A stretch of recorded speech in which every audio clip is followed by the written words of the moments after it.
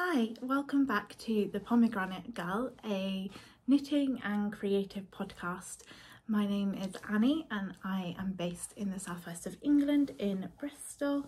And yeah, this is my little space on the internet to talk about what I have been knitting and sewing and making, and also reading, because I like to talk about the books I've been reading at the end of each episode, and kind of any other stuff that pops up.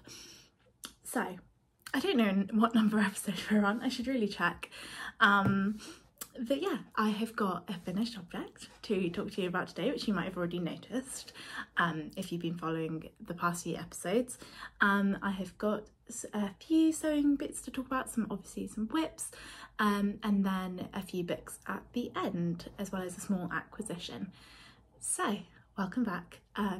Grab a snack. I'm hoping to make this episode slightly shorter than the last one that I recorded, which was very long. So yes, let's just get into it. So the first thing that I want to talk about today is this finished object. So this is the Sahra sweater by Leeni. I think I'm pronouncing that right. She is, I believe, a Finnish knitwear designer, but this is quite a warm jumper. This is the Sahra sweater, so I might have to take this off once I've spoken about it, because I'm getting quite warm, because it is now finally heated up in the UK, and we've had some like high teens temperatures, which is getting pretty warm for us. Not as warm as it can get, but yeah, kind of more of a usual temperature. It has actually been quite cold for like April and May over the past few weeks, so yeah, we're finally kind of coming into normal May temperatures for the UK, at least where I am. So yeah, this is the Sahra sweater. You'll have seen it on my past two episodes. It is a raglan turtleneck jumper, although there are different neck versions that you can do, and it has a split hem. I will insert probably a photo here, and I will actually insert a photo this time, kind of showing you the full length, because I don't want to get up and ruin my camera angle. But yeah, I knit this over the course of about 4 months. I finished it at the end of April and I cast it on just after Christmas. So it took me about 4 months on and off. I really hit a big pause when I was doing the yoke, and I just was finding it really, like, didn't want to do it anymore. So yeah, I took a bit of a break from it and then kind of restarted it and kind of tried to power on through. When it's like just plain stockinette, sometimes I do really enjoy that, but I kind of just have to be in the right mood, and sometimes I want something that's a bit more engaging. But yeah, I'm so happy with this. It's really nice to have just finished a jumper project. It feels like a long time since I've kind of had a finished jumper project. So the view I knitted has the turtleneck option, so I kind of, you could wear it like this, or kind of like fold it down, which I think I might do. Yeah, I'm just gonna see. I haven't actually worn this at the house yet, because it's literally just finished blocking yesterday, and as I said, it's kind of been a bit too warm here in the UK for me to be wearing something with such a high neck. This is knit out of Woolknit British 4-ply. I bought a cone of it a few years ago in the colour cinnamon brown, or just cinnamon, and then it's also knit with a strand of Knitting for Olive soft silk mohair in the colourway Rust, and I just really love the combination of the colours together. I think they look really nice. This is, I don't have the mohair out, but this is the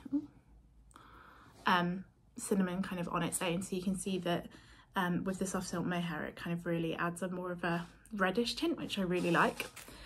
And yeah, I just knit it mostly to pattern. I did crop it slightly, just because it's not massively cropped, but I have quite a short torso, so it's still, the hem kind of does hit just above, just around my hips, but that's kind of perfect for me. I didn't want anything way longer, because it just, yeah, wouldn't become really wearable for me. So yeah, I think I knit to about 21 centimeters below once I'd split for the arms, and I think in the pattern it said to knit to 27.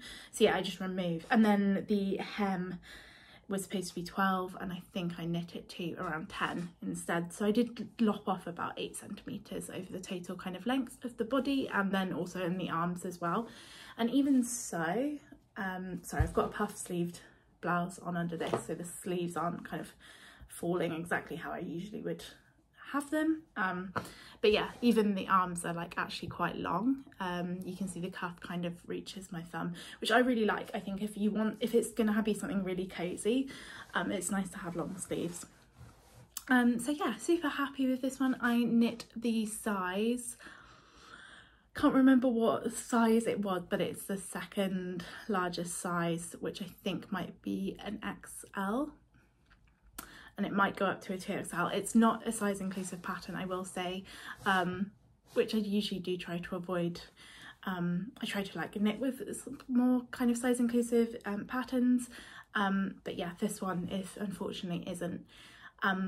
This size, I think the finished bust circumference was 127 centimetres, which I think I've got pretty much. I haven't measured it, but that's kind of how it sits on me. My bust measurement is about 105, but my hips are quite a bit wider.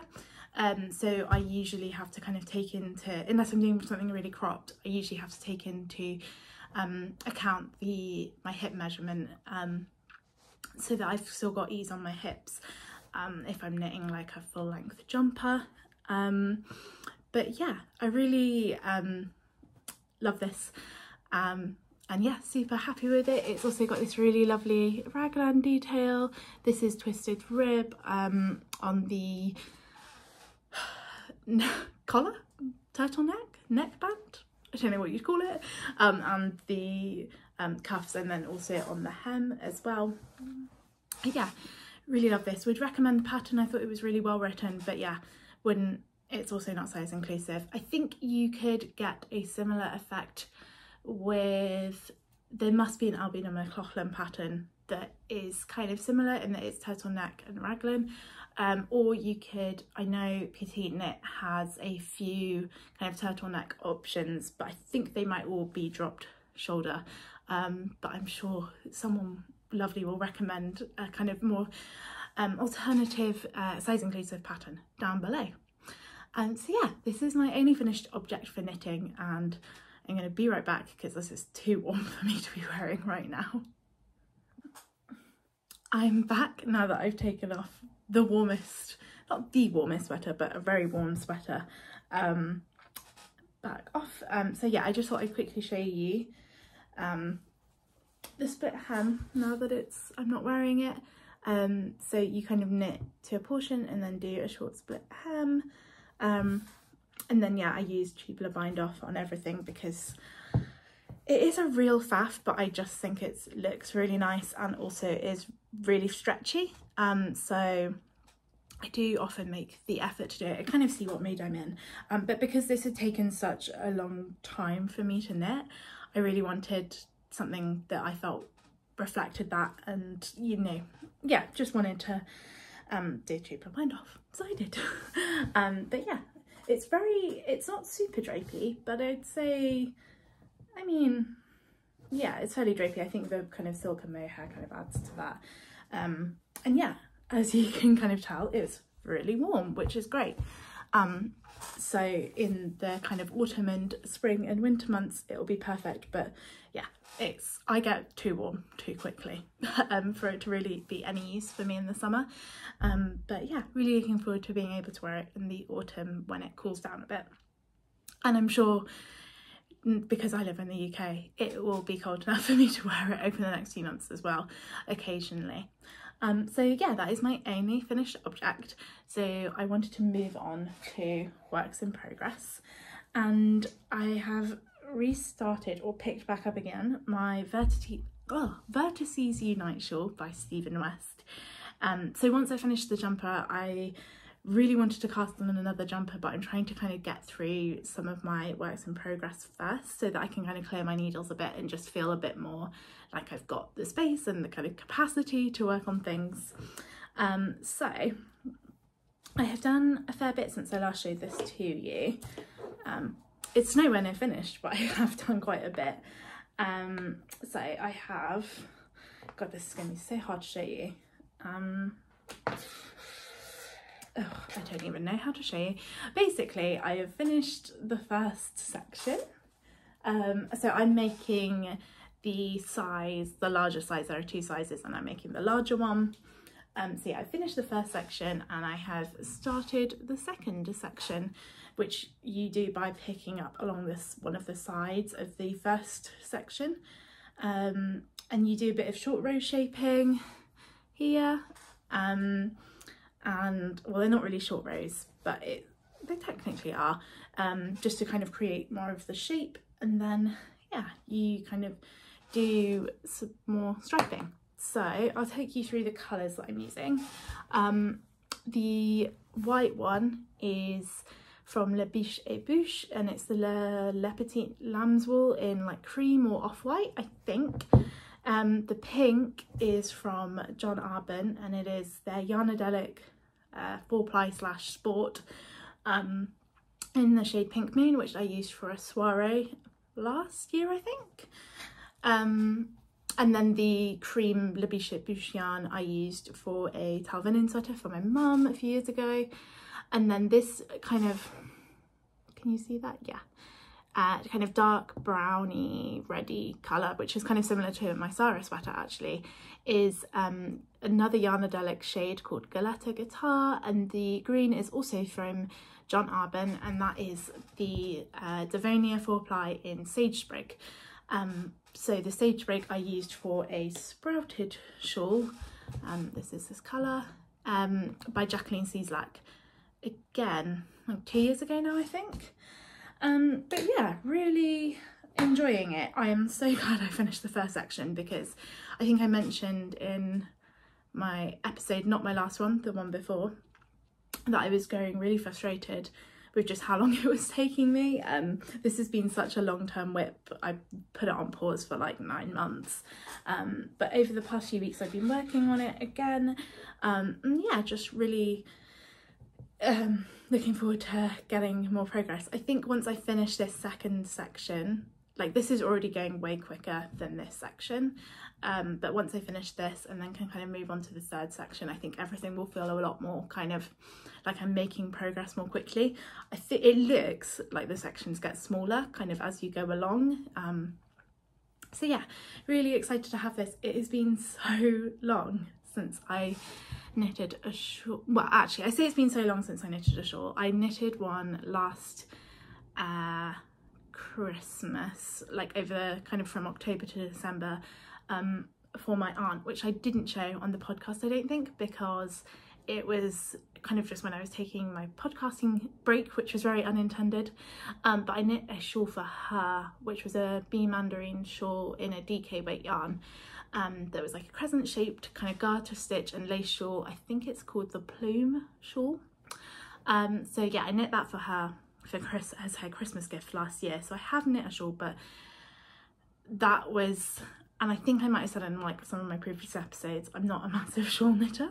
I love the finished result and I love the idea of having a shawl. I just don't love knitting them. I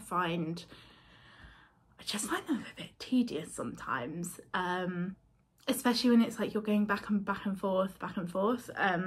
So maybe I just need to find some like better shawl patterns that are a bit more, I find a bit more engaging. But yeah, I am so excited to have this as kind of a finished object in the autumn, because it will be so lovely and just like warm and squishy, because these are all non-superwash woolly wools. So I just think it will be really warm and really cozy, and will kind of double up as a bit of like a blanket as well as like a more of a scarf, which is how I tend to wear my shawls. So yes, I have another colour that I'm using for this, which is a Tuku wool 4-ply in like a dark green colour. So those are my 5 colours, and yeah, I'm knitting it on the cord 4 needles, which are 3.5mm needles. So I'm using my Chaggy interchangeables. But yeah, really enjoying it, and yeah, just glad to be making some progress on it. So yeah, that is my first whip. My second one is kind of a whip, but kind of also a half finished object. And I just need to, oh, they're here. I have my knitting basket with me, which kind of has everything that I'm working on in it. So I just have all my project bags in there, and I kind of pick and choose which one I want to work from, and we have that by one of our like chairs in the living room. So yeah, the next whip is, as I said, kind of a half finished object, and it is this sock. So this is the Hearth and Home socks by Lindsey Fowler. And so yeah, I think last time I was about here on the first sock, and I've now finished sock number 1, and where is it? I have just got to finish the gusset decreases, and I'm back on to doing the foot of the second sock. So this is a pattern that was from my Make 9 for this year, my knitting Make 9, just because I love the texture of the sock, and it's really easy. It's just a really simple knitting pattern, but it just feels, it's not a vanilla sock, it's a bit slightly more elevated, it's a bit more engaging because you've got to concentrate on what you're doing, like not really, it's quite mindless, but you're not just knitting, there's a bit more to it. It's got a really nice twisted rib cuff. I don't think the heel that Lindsey Fowler writes in the pattern is a slip stitched heel, but that's what I prefer doing, so that's what I did.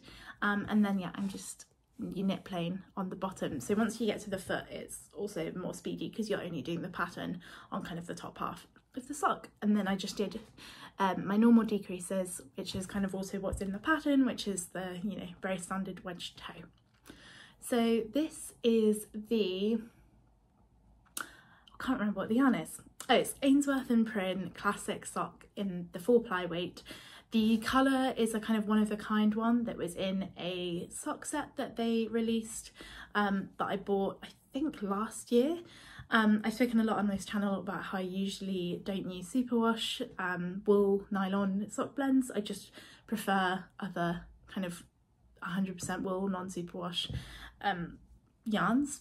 I just prefer the feel of them on my feet. It's just a personal preference, but I love this colour so much. It's this like really lovely browny pink colour that is one of my favourites, and it's just has some very beautiful, like quite subtle kind of variegation, I'd say. It's not really speckles, but it's, yeah, just really lovely. You sometimes get these bits that you can see here that are slightly darker, but yeah, really beautiful colourway. So I just kind of bit the bullet and was like, well, if I don't wear them, like, that it is what it is. I just loved working with this colour, and I wanted socks. So yeah, they have been really enjoyable to knit. They've definitely been like a slow burner. They're just something I work on when I'm travelling, or like I'm going somewhere. So this past weekend, it's been a bank holiday in the UK for the coronation of the new king.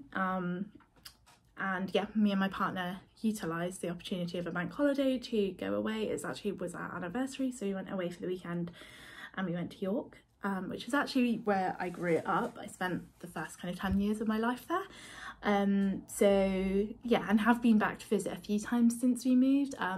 My family still have some friends there. But yeah, just went with my partner, it wasn't a kind of family visit, it was just with us two, and he's only been like once or twice before when he was a kid, so it was really nice to go back and kind of take him around, and we did some really nice things. We ate at some lovely places, and we just, yeah, kind of relaxed, did a bit of sightseeing, bit of shopping. Me and my partner love a good charity shop, so we did quite a few book charity shops, which was great.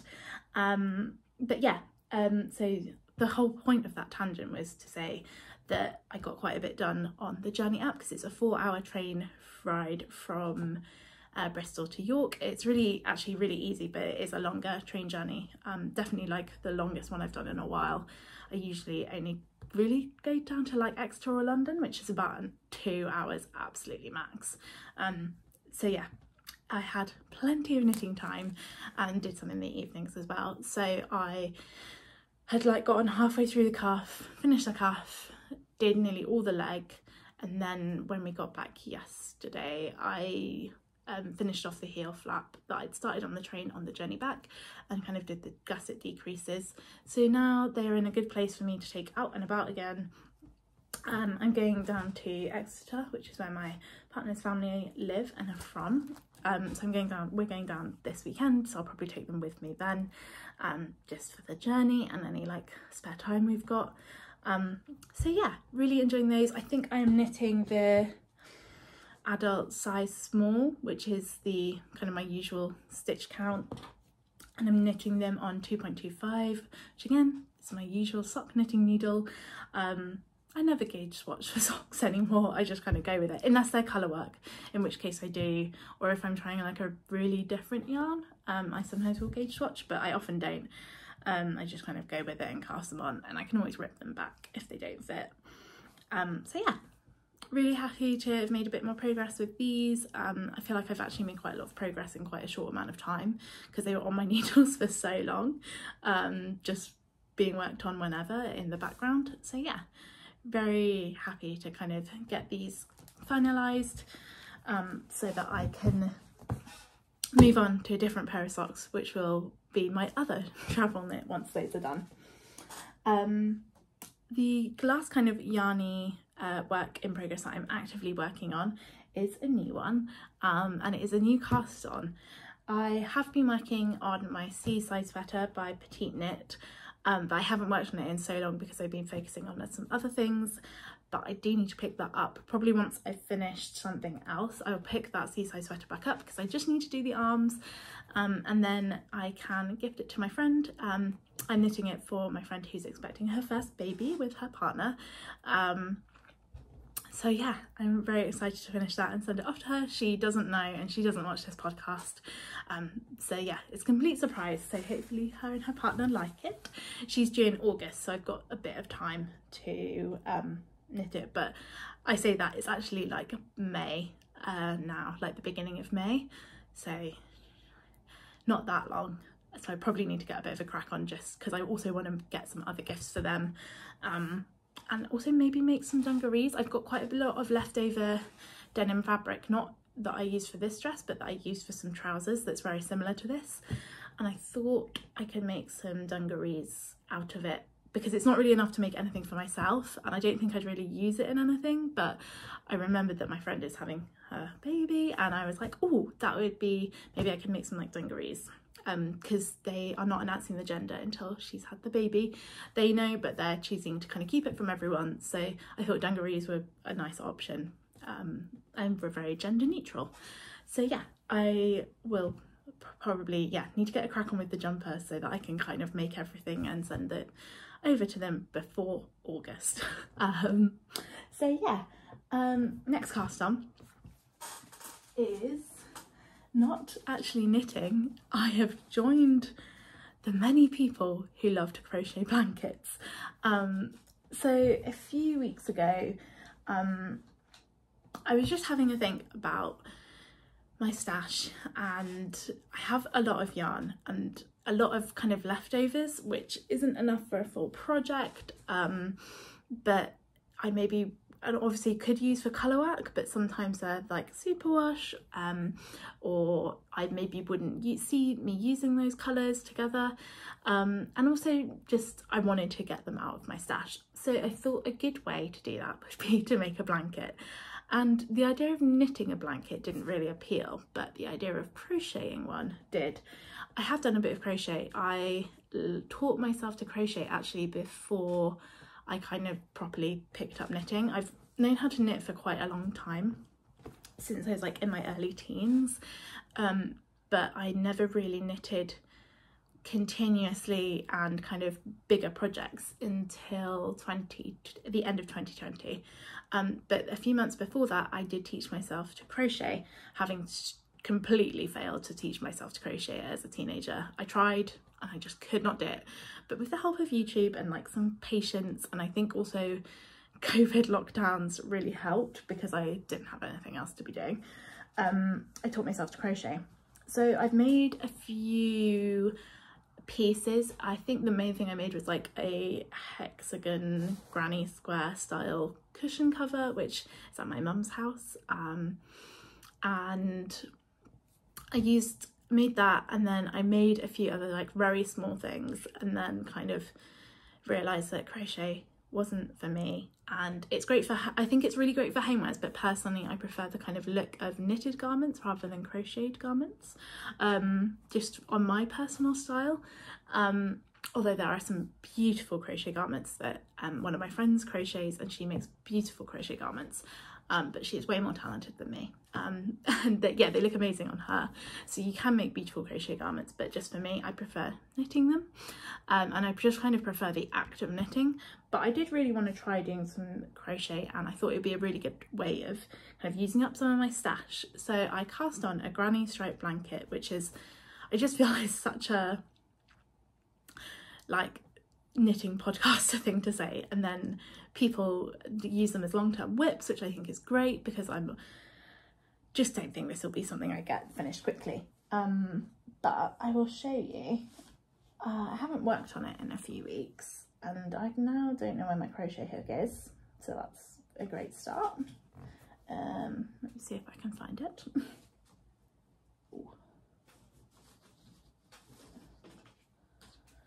Having now chucked loads of balls of yarn on the floor, I have now found the crochet hook. Just the one thing I find about crochet, I don't know how you just don't stop your hook coming out. Can someone explain how that works, please? Because I haven't figured it out yet. It's fine because a lot of the kind of yarns I'm using are non-superwash at the moment, so it doesn't really matter. And crochet I feel is quite easy to pick up, especially on something like this. But yeah, I just never seem to, whenever I pick this up, I'm always like, oh, I don't know where my hook's gone, and things have come out, and I'm like, I don't know. But yeah, so I have started this blanket. This is what I've got so far. It's not gonna fit on the screen, but yeah. I'm roughly following a tutorial from Attic24, who has a lovely blog full of loads of amazing crochet tutorials and patterns. It's kind of what I used when I first started to learn to crochet as an adult. So yeah, she has a pattern on there for a crochet granny striped blanket. I don't know if it's on Ravelry. I have a feeling it is, but I'm not sure if it's the same kind of one as the blog post that I'm using. But yeah, it's free, and I'm roughly following it. I'm following it for kind of the pattern, but I don't think I've cast on as many stitches as she recommends casting on, and I'm not sure if I'll do the same border that she uses in the pattern. If I do a border at all. I'm kind of a bit meh about doing a crochet border, but yeah, this is what I've got so far. So yeah, it's just very simple, and as I said, I'm kind of using leftovers. So this is a Worth Mill DK in the colour Harvest, which is from Woolknit. This white is, I think, a Dererum Natura Ulisse. Same for this green. This grey is Garthenor Proselli held together, and then this is a Mondim from Rosa Pomor, which is a sock yarn, also held double. So yeah, these two are held double, and then the rest are kind of DK weight yarns. So yeah, held double fingering, I should say. I'm not really, I've got so many yarns. I'll kind of show you how big. This is a knitting project bag I made ages ago, by the way, a patchwork one, and yeah, this is full of leftovers, which are what I'm using for this project. I'm not really following like a colour combination. I haven't planned it at the moment. I've kind of got like colour neutral. I don't know if I'll stick to that. We'll just kind of see how it goes. A lot of the colours I'm using are quite muted. I don't know if they're muted, but they're quite like heathered, I suppose, or like this yellow and this green especially. I'd say that, yeah, I don't really know how to describe them. I don't know if it's going to look nice. It will just be practical. If anything, it will just be something nice to use when I go camping. If we're going like, or somewhere, if someone's going somewhere in the car. Neither me or my partner drive at the moment, but I'm just envisioning at some point when this is done in like 5 years time, even if we don't use it in the house, it would just be nice to have made something practical out of leftovers. Just the idea of that really appeals to me. The kind of whole using up what you've got, just ethos. Just, yeah, I'd much kind of rather do that or donate them. But yeah, that's kind of what I've chosen to do. Haven't worked on this in a few weeks, but it's, yeah, I'm not going to put any kind of time pressure on myself to do it. I'm just going to kind of do it as and when I kind of feel like crocheting. As I said, I don't love crocheting that much. Like, I enjoy it, but it's not, for me, I find I have to concentrate on it more than knitting, and it's not something I automatically reach for over other projects, but it's just going to be a very casual long-term whip that I probably won't finish for a few years, but will kind of, I can just pick up as and when, and yeah, hopefully use up some bits of my stash, so that I can, yeah, just get it more down. I don't think I have a particularly large stash by any means, but it would just be nice to kind of, for it to not take up as much room, and yeah, as I said, just use over leftovers. So yeah, those are all my knitting kind of works in progress. And before I move on to sewing and books, I just quickly wanted to talk about one acquisition, which is 2 skeins of yarn. So there's kind of a backstory to this. I've been a long-term admirer, ooh, I'm giving you a sneak peek, of Emily Foden, who is the kind of creator and owner behind Viola yarns, for a very long time, kind of since I picked up knitting, really. I can't remember kind of how I got introduced to her, but she, yeah, is a owner of Viola yarns, and she has also written a beautiful knitting book called Knits About Winter, which I have knit quite a few things, well, I say quite a few things, I've knit a soiree jumper from, and I have knit quite a few of her kind of sock recipe, because I really love the way she writes her sock patterns, and I just kind of have used that pattern quite a few times for like gifts. There's loads of sizes, so I've used them for my boyfriend and for my dad, and also for socks for myself. Just, yeah, they're just, her colours, her way of designing is really lovely, and she, yeah, I think she's been in the knitting world a long time, and I just love kind of the ethos behind her brand. And I've always wanted to try her yarn, but she's based in rural Canada, and her yarn itself I don't think is expensive, it's just the shipping. She kind of recommends overseas customers to use tracked shipping, which is completely fair enough. It makes sense, it's insured, so that if something gets lost she can, you know, claim back the money. It completely makes sense. It just, that is a lot more expensive than like standard shipping.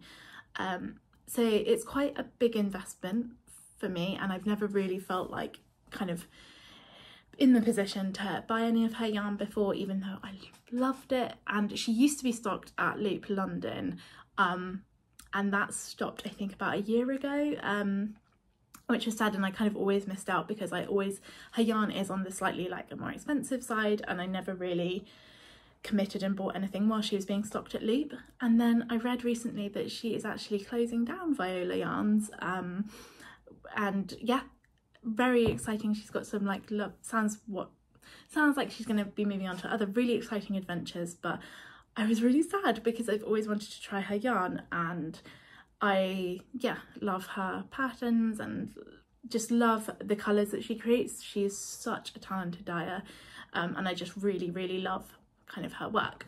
So I kind of thought, okay, this is probably going to be my last chance to buy any of her yarn, like new, and I've looked at buying it kind of from these stashes before, and there's never really been any colours I like that would ship, that have been like from sellers that have been in the UK.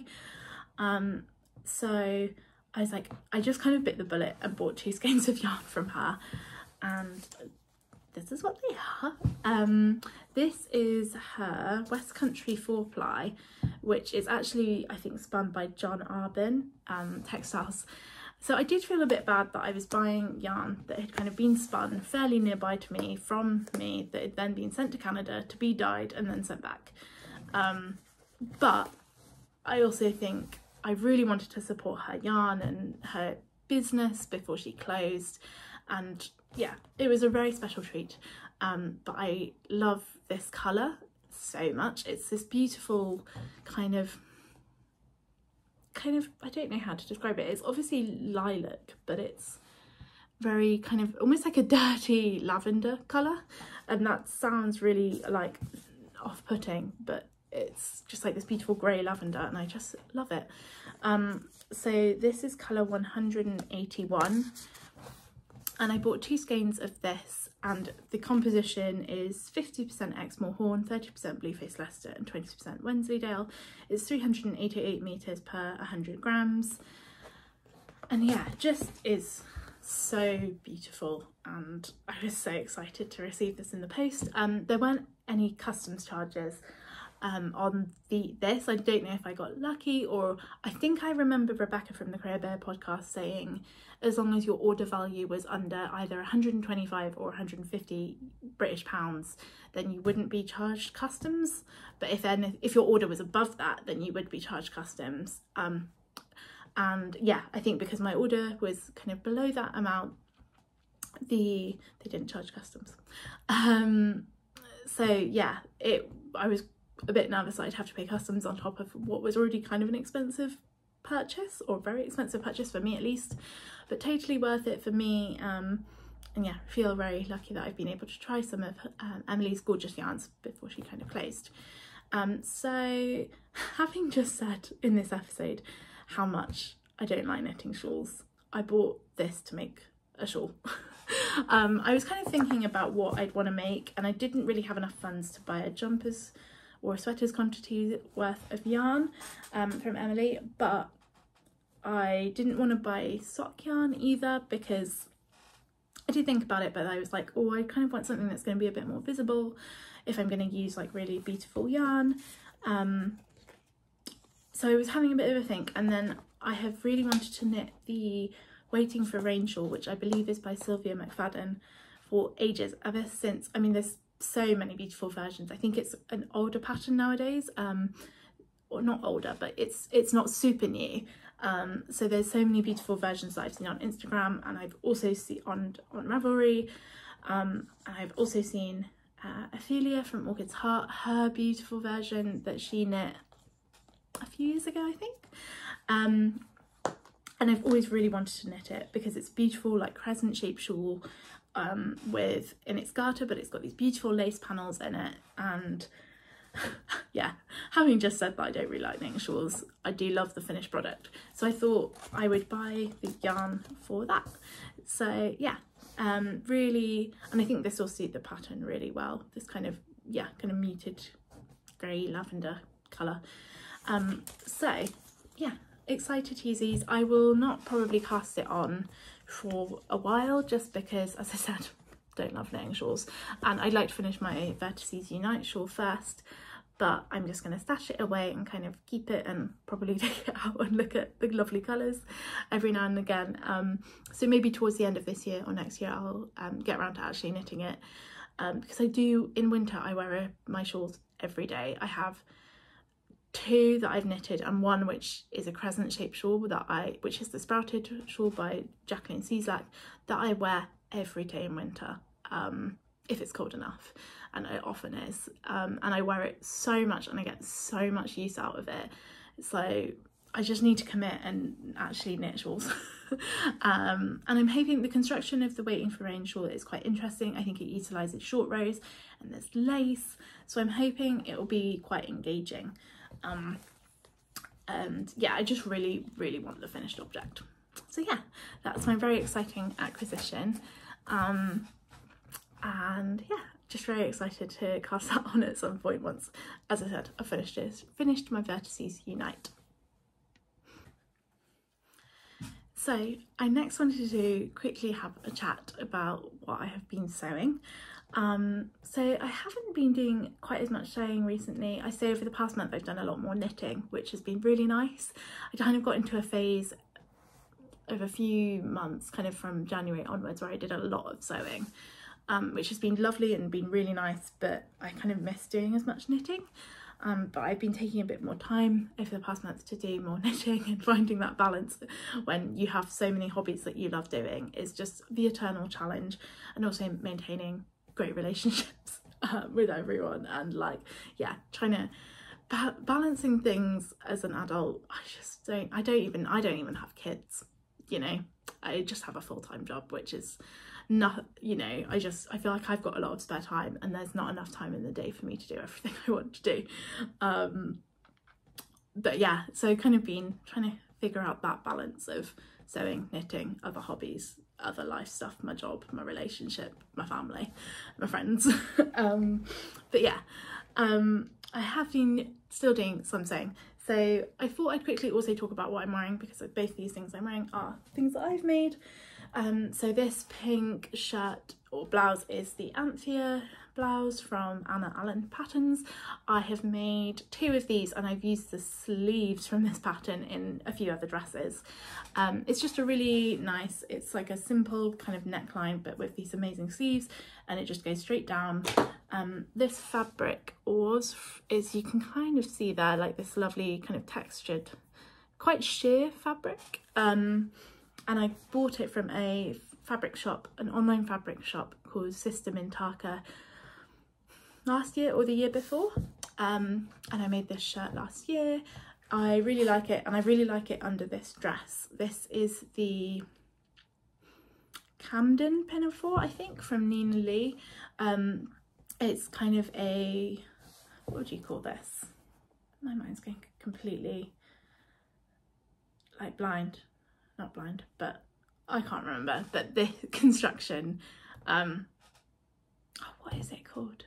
I can't remember the construction of this bodice, but basically you've got like a seam that goes from like here to here, and then there's a seam here. It's a fully lined pinafore dress, and it's also, you can just make the skirt version. It's got an invisible zip in the back, which I think was my first time doing an invisible zip with an invisible zip foot on my sewing machine, and it made such a big difference. So if you've been trying to do invisible zips with a normal kind of foot on your sewing machine, I would highly invest spending the like 10 to 15 pounds that I spent on my invisible zip foot, because it honestly was game changing and it makes it look so much better. And I really wish I'd invested before I made, last summer when my friends got married and I made a dress with an invisible zip without that invisible zip footer, and I really wish I'd invested in that foot before making that dress.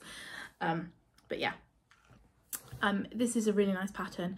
I don't think either of these are massively size inclusive, I have to say, so I do apologise, but I'll leave them both linked down below. This is a really nice pattern, as I said. What did I say? It's completely lined, so this is all, the bodice is lined and the skirt is lined. It's got really nice pockets, details on it, and I wear this a lot. It's really good for work, and I can just wear like a blouse or a t-shirt under it. And yeah, I just really like this. I just find it really versatile. And the denim was from a shop called New Craft House, which does dead stock fabric. They have a real life shop in London, but they also sell online. And then similarly, this cotton was from Simply Fabrics Brixton.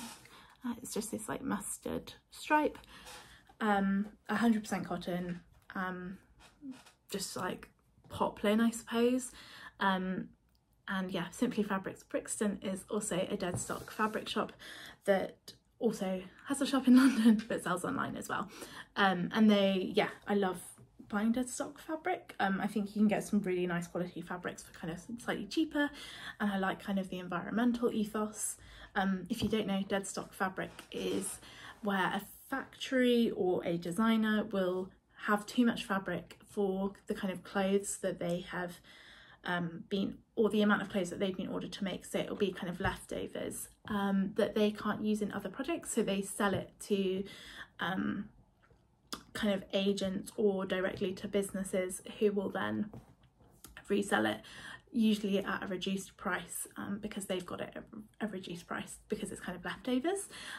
So it tends to be kind of smaller quantities of fabric, so, and it's obviously probably non-repeatable a lot of the time, so it's a bit more rare, but it's great and a really lovely way of buying fabric, I think, if you kind of are patient. It's not great if you're after something really specific and need it like right away, but if you kind of buy fabric like me, where I kind of buy it in advance and with a project in mind, really, yeah, would really recommend. I'll link both the shops down below. And yeah, big tangent on what I'm wearing, but I quickly wanted to talk about this blouse that I spoke about last time. I showed you the fabric and I just wanted to show you the finished object. So this is the honey, ooh, hair in my mouth, honey blouse by FibreMood. I'm so sorry it's not ironed. I would usually iron this, but I've literally just taken it straight off the clothes dryer or clothes airer, so that's why you can see a nice line. But this is a pattern from FibreMood magazine, and it's very cropped boxy blouse with this beautiful ruffled collar and not really puffed sleeves, but they're 3/4 length.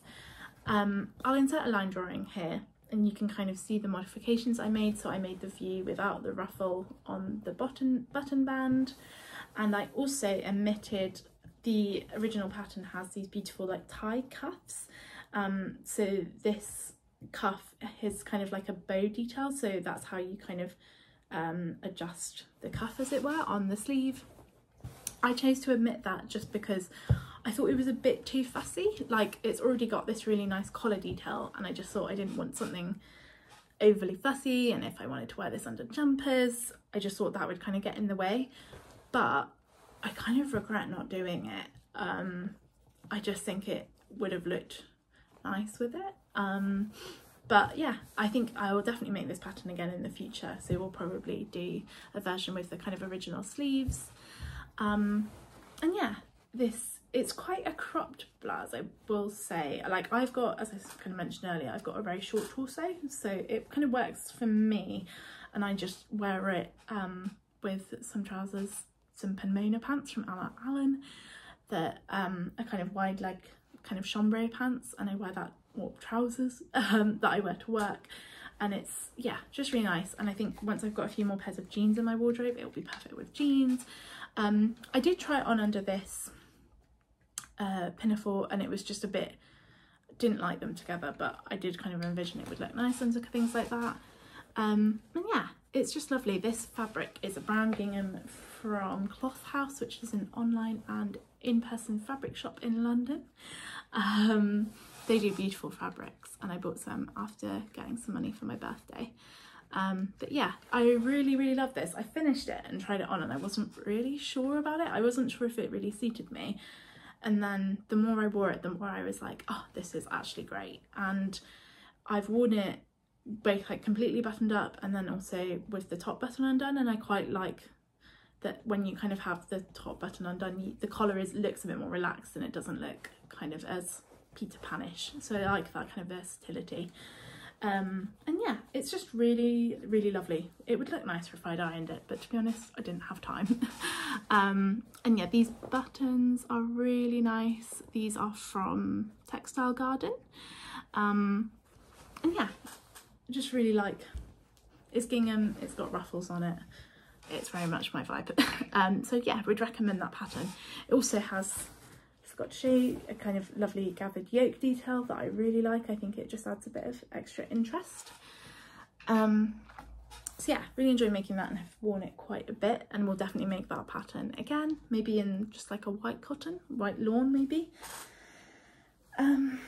So yeah, I finished that a few weeks ago, and since then I have started work on another project that I showed the fabric for last episode, which is the shepherd skirt from Merchant & Mills. Again, this is definitely not in a position to show you where it looks at all finished. Actually, you wouldn't really be able to even see the shape of it. So I'll insert a line drawing so you can see what the finished result will look like. But basically it is a, have I got the pattern? It's a skirt with a waistband, buttons, and it's got these lovely pleat details in it. This is the line drawing on the back.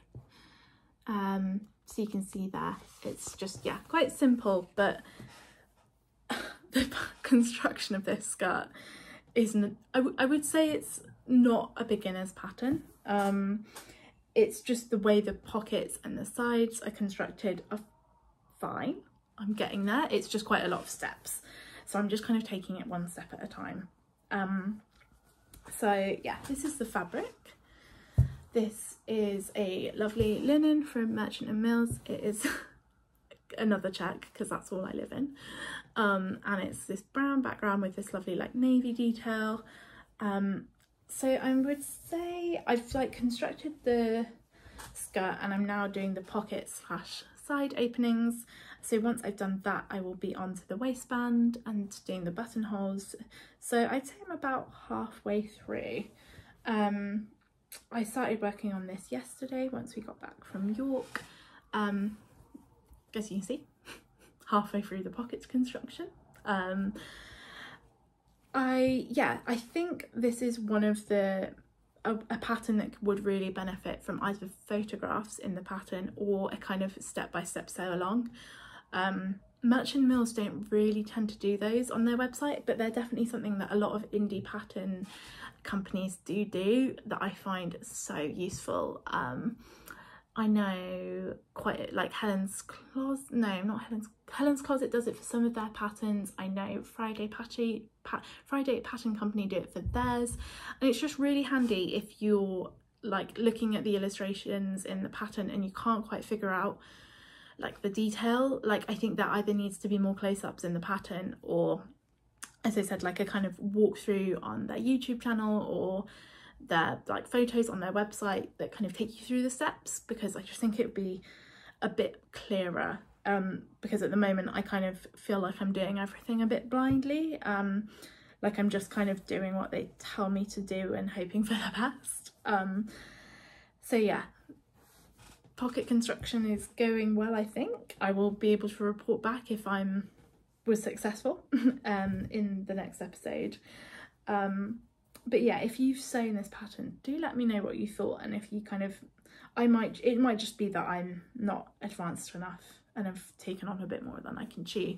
But I think just because it's my first time doing like a pocket construction like this, it's a bit harder. But yeah, you obviously can't really see, but this will all be gathered up. So hopefully by the next episode, I will be able to show you what it will look like finished. But I am enjoying it. I have never really had issues with Merchant and Mills patterns before. I've made quite a few of their patterns, and I've always found them for the most part pretty clear. But yeah, just this time when it's with a construction that is new to me, I'm just finding it a bit confusing. So yeah, as I said, just trying to take it slowly, take one step at a time and trying not to get too overwhelmed with everything. But yeah, I'm enjoying it, and hopefully we'll get a bit of time to work on it this week. Finally, today I wanted to talk about some of the books I'd been reading, so I don't want to keep you too long. So if you're only here for the knitting and the sewing, thank you so much for watching. Let me know what you're working on in the comments below, but if you are interested, I'm quickly going to chat through some of the books I have read recently and what I'm currently reading. So first up, I think last time I spoke to you, I had just bought a few books in London from Daunt Books. I had picked up Post-Mortem by E.C.R. Lorac and Strong Poison by Dorothy L. Sayers. So I've now finished both of these. This one, Post After Post-Mortem, is about the death of an author, and her family are all authors or kind of literary types. It was the first E.C.R. Lorac book I read. It's a golden crime mystery, which is what I read a lot of at the moment. It's one of my favourite kind of genres. I spoke quite a lot about it in the last episode. But yeah, really enjoyed this. Really enjoyed E.C.R. Lorac and her writing style, and would definitely read more of her books. And I'd recommend this, especially if you like kind of murder mysteries that are kind of, yeah, literary focused. It's quite interesting. I thought the plot was good. The characters were good, but I thought I didn't get as attached to the detective, but I think she has a recurring detective kind of similar to, say, Peter Wimsey and Harriet Vane, or Poirot or Miss Marple. And I'm not sure if this detective is one of her recurring ones. I think she had a few. But yeah, definitely enjoyed. I thought it had some good twists and turns in it, and yeah, would really recommend.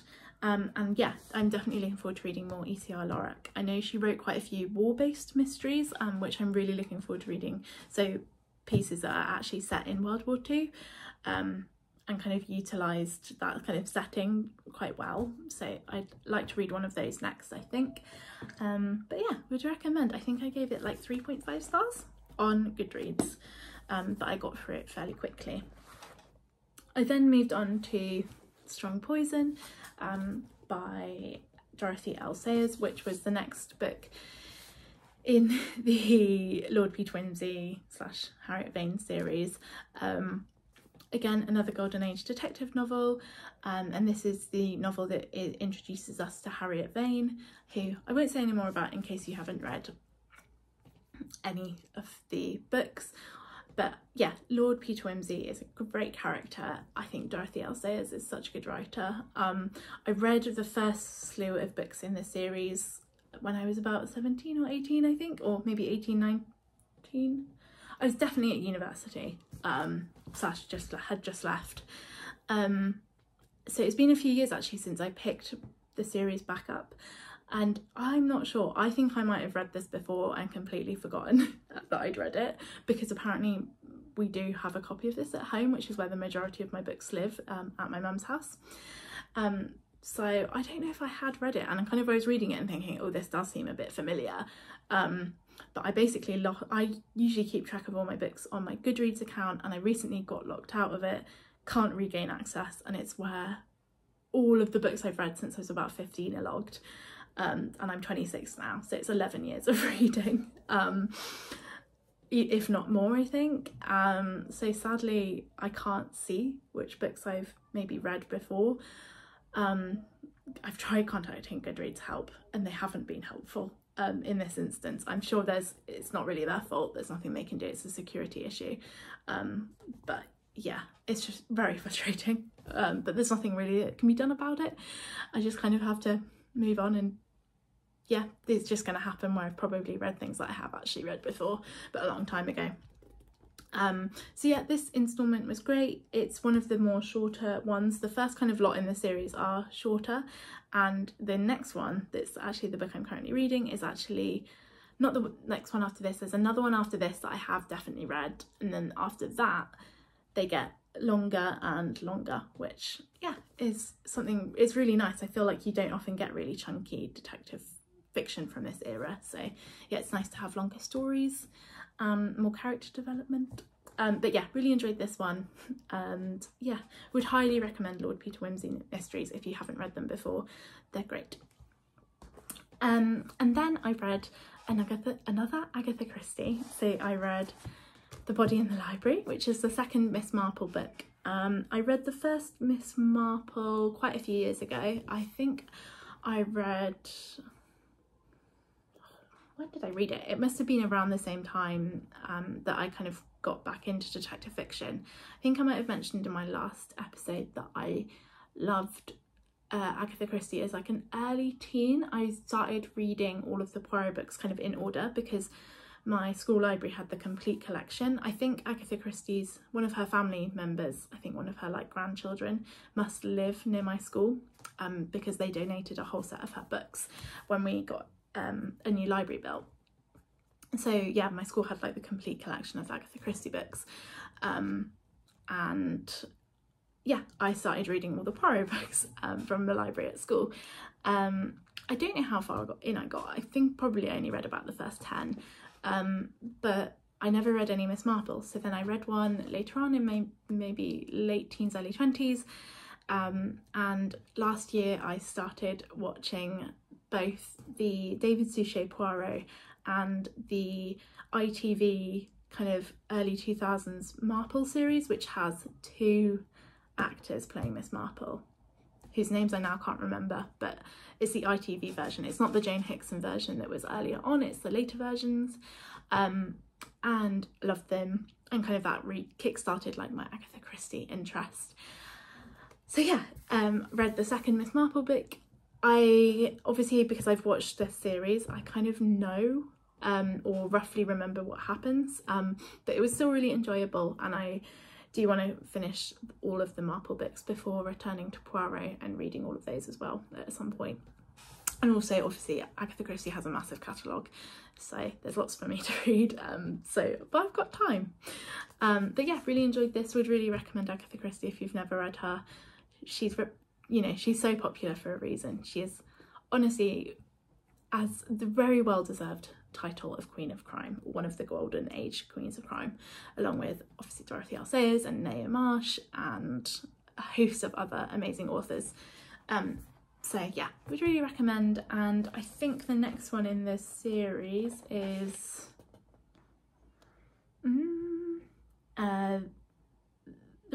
The Moving Finger, which actually I bought over the weekend in a second-hand bookshop, so perfect. Yeah, really enjoyed, would really recommend. So I'm now reading another Golden Age detective novel, because that's all I read, and this is the next Dorothy L. Sayers novel in the Peter Wimsey series. So this is Have His Carcase. I think this is number 7. They don't have,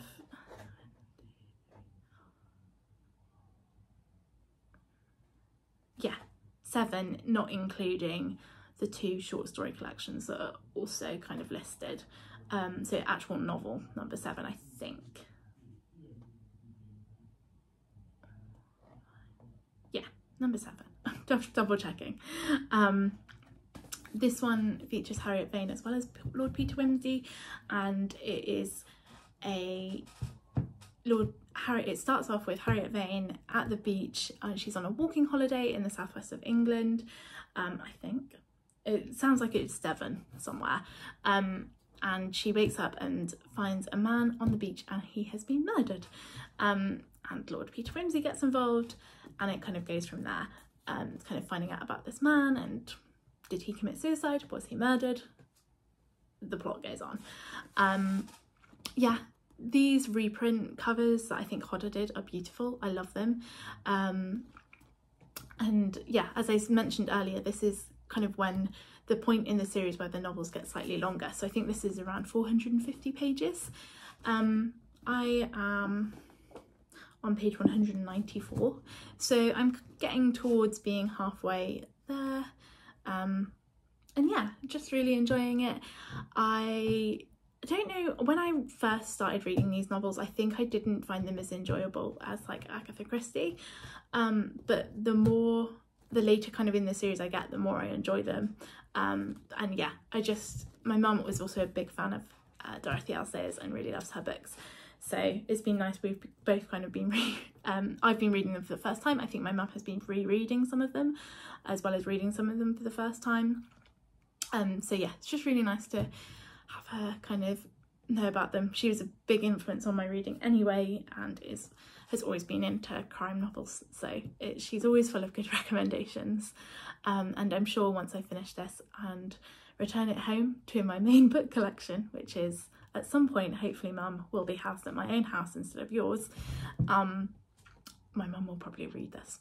But yeah, I've really been enjoying it. It's definitely, I keep having this thing at the moment where I'll be reading in the evening and I just go straight to sleep, and I'll fall asleep and I'll be like, I can't read anymore, I'm gonna fall asleep.